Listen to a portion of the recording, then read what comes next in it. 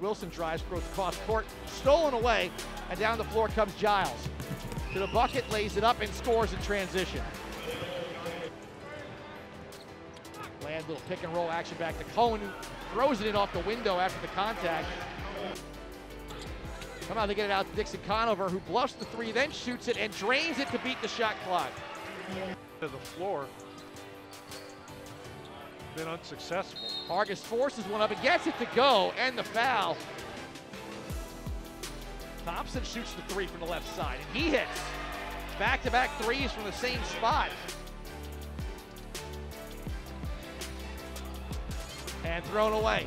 Dixon Conover stepped in the passing lane, takes it down the floor, and scores.